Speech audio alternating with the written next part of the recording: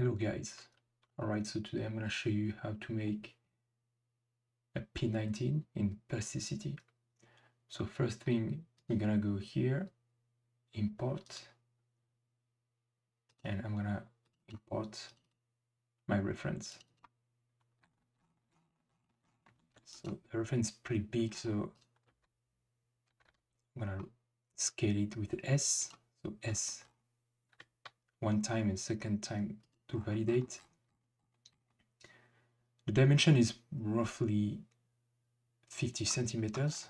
So I'm going to check here that we are in centimeters. So preference, grid and units, and we're going to use the centimeters.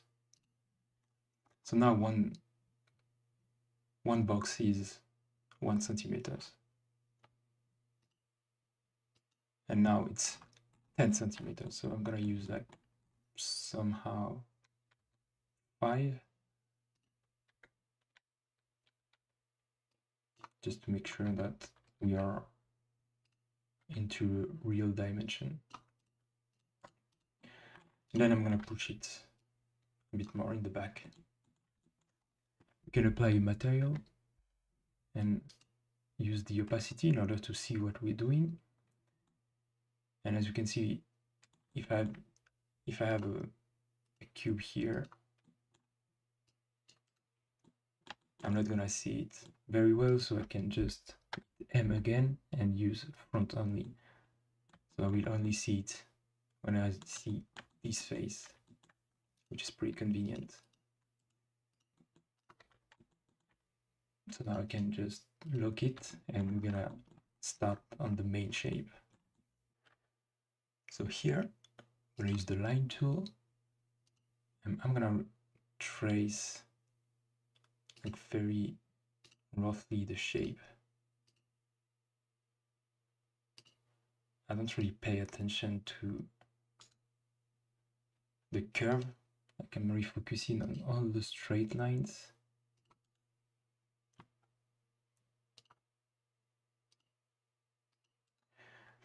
And now I can use the spline curve, and I'm making sure that I'm starting from the curve here.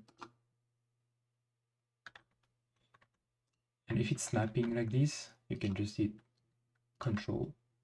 So you will have more control on your curves. You can also hit Tab, change the mode of your curve. I prefer this one actually. I think it's a bit more precise. And then connect the end. If you hit 1 on the keyboard, you're gonna see the vertex tool.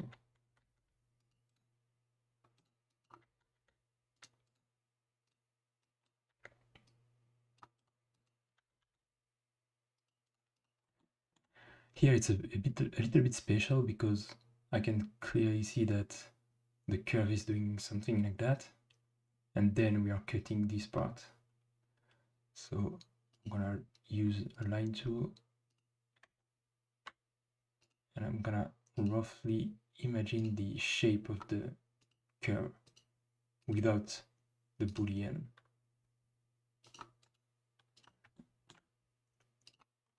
And I can do the same here.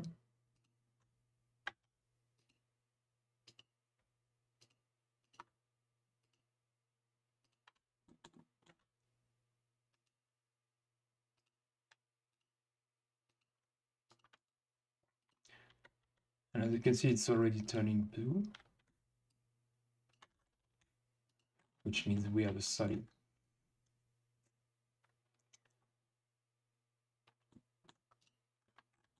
I'm gonna create all the line, selecting them, and hit G. And now I can use chamfer here, fillet, to adjust those lines.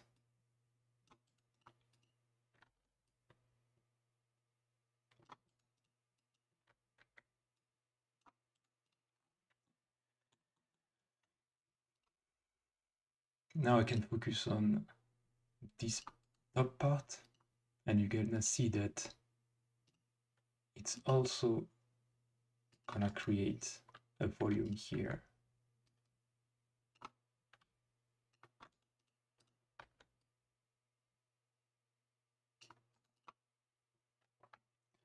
So I'm starting to reshape the volume so it's a bit more precise. At this point, I'm probably gonna extrude some of the part here.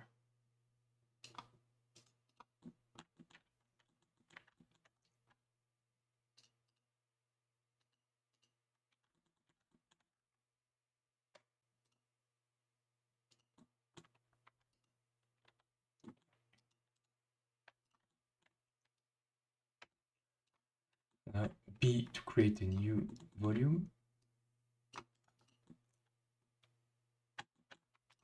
And now we have a nice beginning.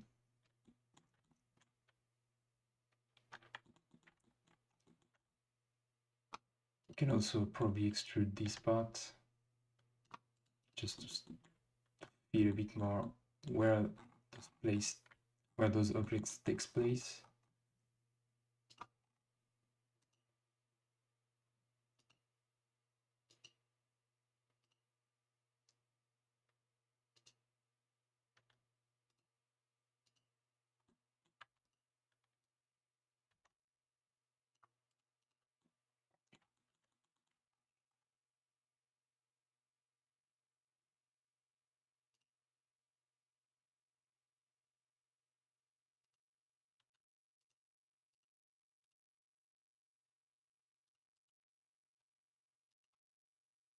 Here I'm adding some volume to the visor.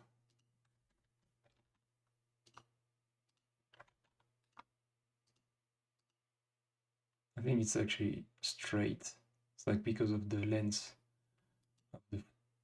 of the camera.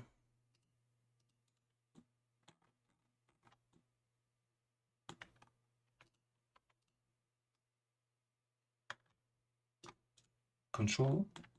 Like when you extrude in, you can press Control and snap on the edge here. So now for the visor, we can use the 2-point circle. Like let's say from here to here. Like rotate 90 degrees.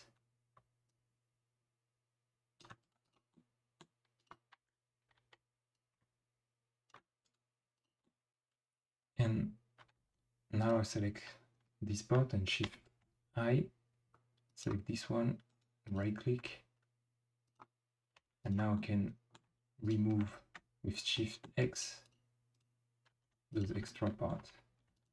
Right click and then click here, L to loft, tab for G0, selecting those two ones for the continuity. And now I can pick my two sheets and hit J to merge them, and I'm back. Okay, so this part is a little bit more tricky. I'm gonna start like this, then I'm gonna use the 3-point circle, and I'm gonna start from the first point, then the second one, and I can adjust the diameter like that. And now the goal is to create the same circle here, but tangent. So I'm gonna do it again. So I'm starting from here to here, and then close to the end like that. If those two circles are tangent, it should be just one area. Like there is like a segment here, which means that it's not tangent. I'm gonna remove this, and this time I'm gonna find the highest point, and I'm gonna hit tangent, tangent, like that. Same at the bottom. So somewhere here, maybe a little bit more lower, tangent to tangent. Okay, and now we can remove those segments.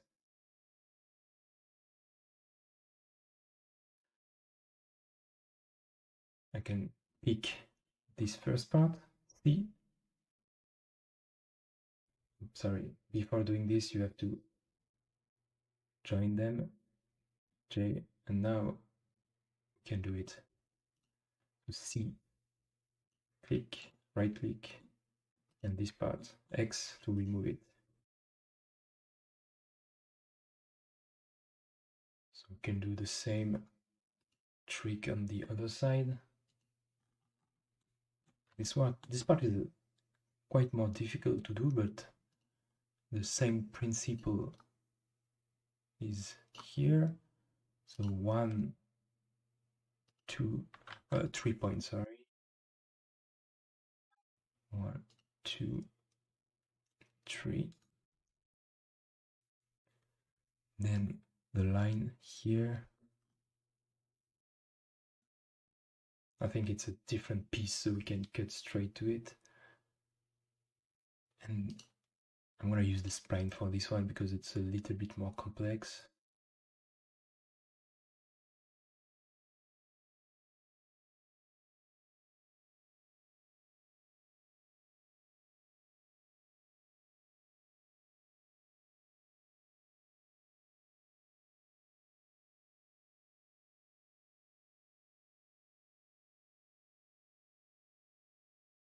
And trim this part. And then join them. And now back to the main body. C, right click, X to delete.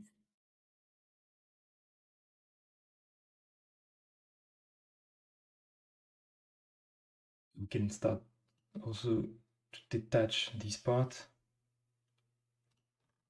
So like the magazine here is actually one piece, so one block. And then it's going inside.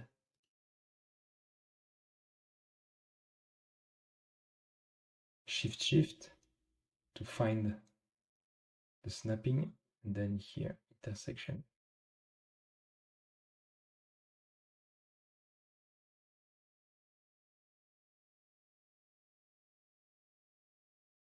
Tab for both side, snap to the edge, and right click. Now we have the magazine. I can reuse the same line, cut inside here, so C, and then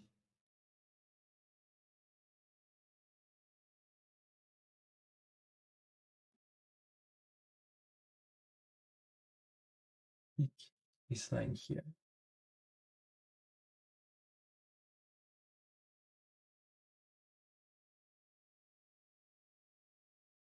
I can start to adjust a bit some of the element, like for example here, it's a bit more like that. Going a bit more down. I'm really just looking for the main shape, and I'm avoiding the detail for now. With Control R, tab, change the direction. You can also extract like this little detail.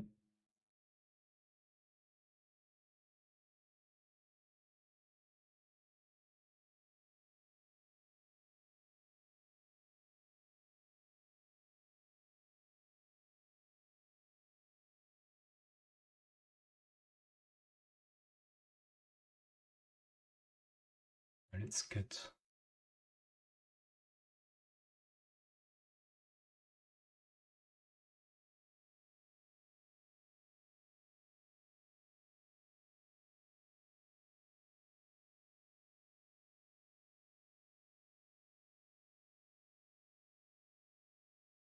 Okay, so now we can cut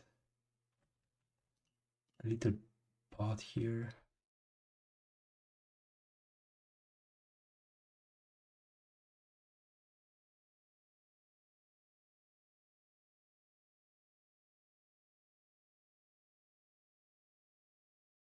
All right, I think it's giving you some of the most useful tool, like the most basic tool to start in plasticity. And the next one, I'm going to show you how we can go a bit more deeper in the technique to create all the detail.